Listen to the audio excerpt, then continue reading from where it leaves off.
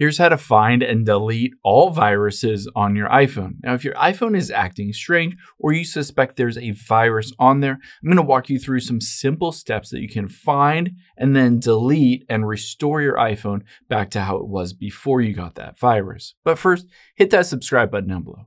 It really helps me out. Thanks, guys. Now let's head into the settings here first, and we'll scroll down to the very bottom and tap on apps. From here, let's scroll down until we get to Safari on this list. Now, a really big culprit is that viruses come from Safari browsing the web. You'll see a little pop-up that you might have a virus. All we need to do is scroll down to the very bottom, tap on Advanced here.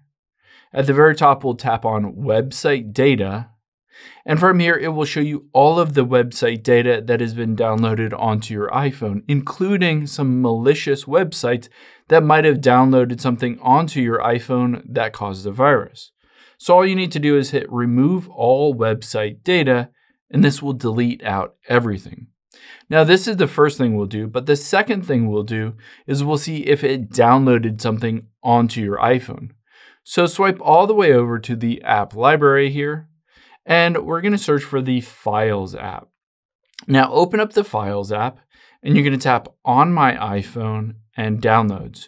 You're looking for something that looks suspicious that you don't recognize, or if you just want to be safe, you can tap on the three dots at the top right, hit Select, tap on Select All at the top left, and hit the trash can icon, essentially deleting all of the viruses or malware that might have been downloaded onto your iPhone.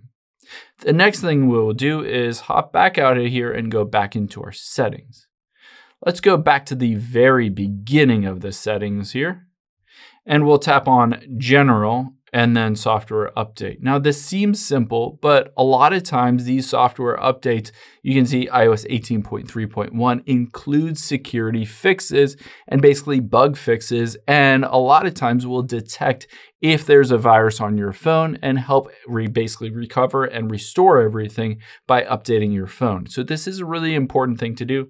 At the top, you can tap on Automatic Updates. You can see here Security Responses and System Files. If that is turned off, I would recommend turning this on, essentially to make sure your iPhone is as safe and secure as possible. The next thing that I would recommend doing is hopping out of here and then just turning your phone off. So tap on the volume up and side button, hold them down, turn off your phone and restart it. If you're still having issues and you suspect there's a virus on your phone, then I would recommend at that point taking it into an Apple store so they can plug it in, run diagnostics to see if there's a virus on there, and then they can go through the entire process of restoring everything to your backup and essentially wiping out or removing that virus. I hope this helps. If it did, the best way you can say thank you is hit that subscribe button. Thanks, guys.